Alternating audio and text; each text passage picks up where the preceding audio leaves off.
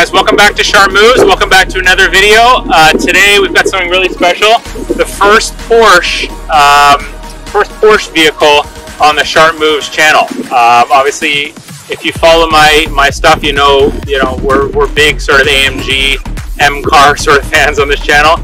But we do love Porsche as well, and so we're really happy today to get our first 911 and a special 911 to the channel. So without further ado, this is Andrew Potter. Andrew, how you doing? Very good, Steve. Thanks for having me. No problem. This is his 911. He's going to tell us a little bit about it. It's a 1997 Porsche 911 Targa. It's one of the last of the air-cooled Porsches. I acquired it back in 2009, and I've fixed it up a little bit and maintained it ever since. And I kind of drive it as a Sunday car, maybe a Saturday night date car. Why don't we get in the car and maybe take it for a little drive?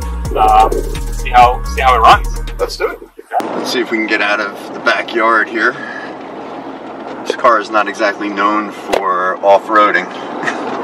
No. Fortunately, the gentleman who's letting driving right now. The man who's letting us use his house did cut the path of grass here for us. Yeah, just for us. Nice guy. Nice guy. All right, here's the big hill. Let's go. Off-roading in a 911, in a unicorn 911. Here we go. Come on, make it up. Stretch. Make it up. Make it up. All right, I think we might make it. All right, we're good. There we go. All right. All right. Let's go for a little drive. You got it. Buckle up for safety. All right, let's buckle up. Let's buckle up. Oh my God, I can't even reach behind. It's a little bit far back there, eh? I wonder if they let us out.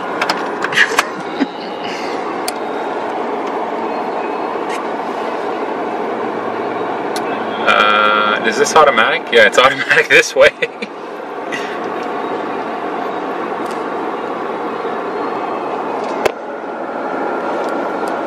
All right. So have you driven a lot of 911s, a lot of Porsches in your life? I could say that this is probably about the third. This is my only 911 that I've driven. I had a Macan for a while. Oh, nice. Okay. Okay. Very nice car, and a Cayenne, which is the slightly bigger version of the Macan. Yeah, of course. Yeah. What I noticed right away that I like about this car is all the light here from the glass roof. The cockpit is very open and so bright. What we can do on a sunny day, we can kind of close the curtain a little to block out the sun. Yeah, nice. But this time of year, the sun's pretty low. It's not really overhead, so I like to keep it open. Yeah. It's actually giving us good camera, sort of. What's very special about this car is it has the retractable glass roof. The roof actually retracts all the way back. We're not going to do that today for two reasons. One, it's freezing outside.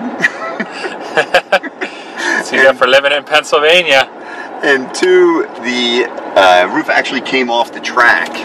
Oh, so okay. I have to get that fixed. And Porsche, who fixed it originally, all of a sudden now they said they cannot fix it. So I have to take it to a place over in Devon who claims that they can get it back on track. Literally. Okay. Like a Porsche specialist sort of thing? I think they're an exotic car specialist. Okay. Sounds expensive. I hope not.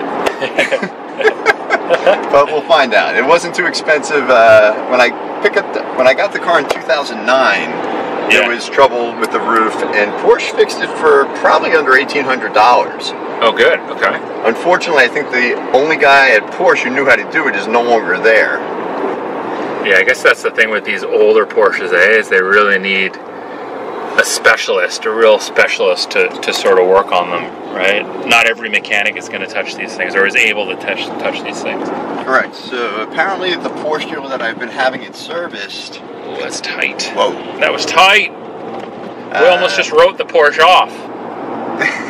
Close call. They have 20 service technicians, and apparently 2 or 3 of them are certified to work on this car.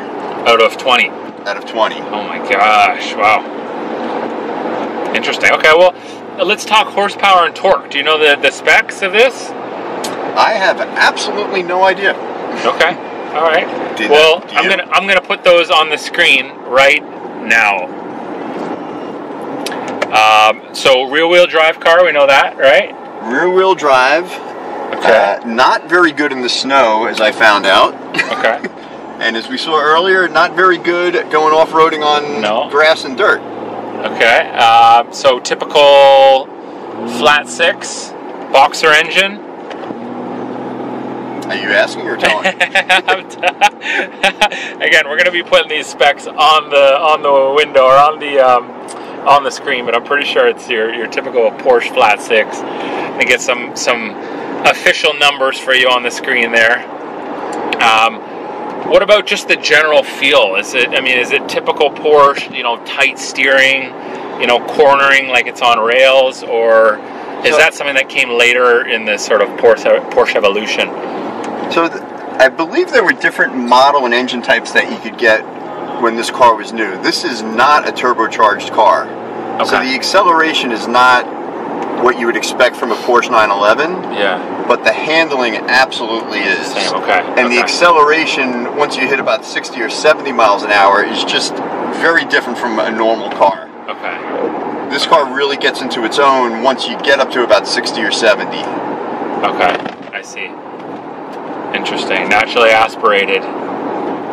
Those, again, that's obviously what's contributing to the rarity of this car, right? Everyone's going turbocharged now.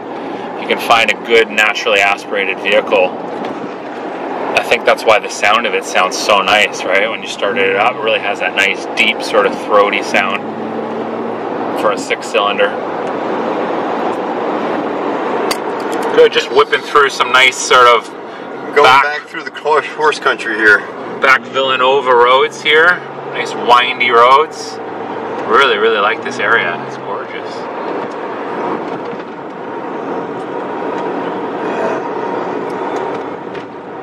Yeah, you can feel that even with all the potholes and bumpy roads, we're not really bouncing around a whole lot.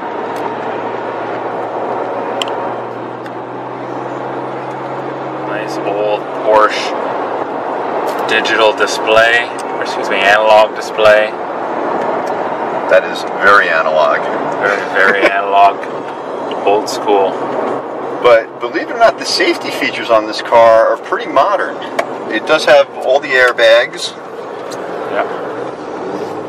Alright, give her some, give her some. It's a nice sound. Really nice sound. You really get that sound of the exhaust coming in. I like it. Wow. So you can feel it had pretty good acceleration, but not crazy acceleration. Like our head didn't snap back like you'd expect from a turbocharged 911. Yeah. Yeah. Yeah, the sound of it is real nice. And it takes that corner no problem. No problem. The handling of this car is fantastic. Haven't lost anything on the handling over the years. This is where the car is definitely like in its sweet spot, right? Coming through these little turns here. With all its race car sort of heritage. Nice. Nice. That's the golf course on the right here. Have you had to replace the wheels at all yet? No tires yet? We're still on the original rims, and this is the third set of tires in 16,000 miles. Third set, Jesus. After it sat in the garage in a desert for years, I definitely was not going to drive on the original tires. Yeah. The second set just did not last long. I think the second set only lasted about 4,000, 5,000 miles. Okay. And what are you on here? Pirelli Super Sports? I believe these are Bridgestones. We can take a look at it when we get out of the car in a minute. Okay. All season? All I know is they're not very good in the snow. Did I mention that already? Summer sticky racing tires. I got stuck in a hurricane once, and I can tell you they're not very good in a hurricane either. Oh my goodness, not good in the wet, not good in up hills. Does great on dry. Beautiful paved tarmac like that. Correct. Or a racetrack. Racetrack is perfect for this car. Or around a nice bend like that. And you can see it just grips the road nice and smooth. Yeah, yeah, very nice. Again, that sound, that nice sound coming through. And it does have paddles, right? It's got It does have a Tiptronic system. Do you ever use that? I never use it. Get a lot more out of the engine, right? You can rev it a lot higher. The one thing I wish the car had would be a stick shift. Yeah. But at the time, it was just too good a value to pass up, even though it didn't have a stick shift. Yeah. As you know, most modern racing now is done with Tiptronic. Yeah. And the days of the stick shift are slowly going away. It's just faster around a racetrack, faster 0 to 60. Yeah. Yeah, having a computer shift is always going to be quicker than having, them manually doing it, right? But, I mean, it's more exhilarating, I think, working an engine, right? Correct. It takes away a lot of the fun stuff that we had when we were kids. It does. At least when I was a kid. Yeah, when you were a kid. Speak for yourself.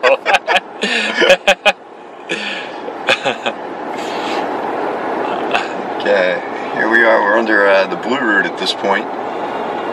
Yeah. Alright, here we go.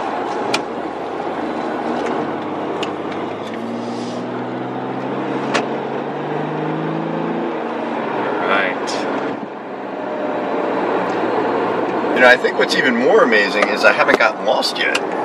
Yeah, you're navigating pretty well around here.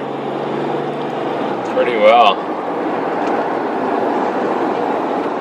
So let me ask you this: you've had the car for a number of years. It's appreciating, right? It's a bit of a unicorn. It's a wise investment. What are your plans going forward? Is the appreciation curve going to continue?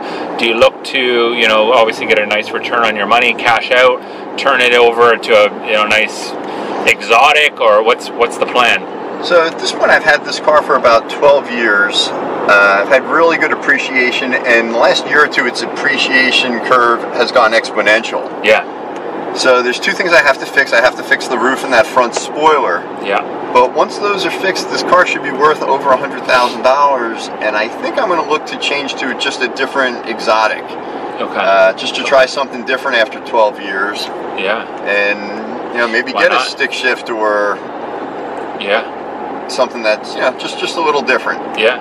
Anything you fancy? Well, for all the viewers out there, I'm going to go with sharp moves. Follow your recommendations. I think we've talked about a McLaren or a Ferrari. Yeah. Stay tuned. Make sure you're subscribed. Yeah, that's going to be exciting for you, man. And we'll take a look at some of the cars that you bring through and see if we can put a bid in on some of them. Yeah. All right. Well, thanks a lot for showcasing this beautiful car of yours. We appreciate it. And we are excited to see what you've got in store for us in the future. And all the best with this vehicle going forward. Thank you so much. Look forward to catching up on the channel in the future and see if you have any other cars that maybe I can buy. All right, will do. Guys, if you're watching this video, really appreciate it. Make sure you're subscribed, like, and share. We'll see you in the next video. Bye.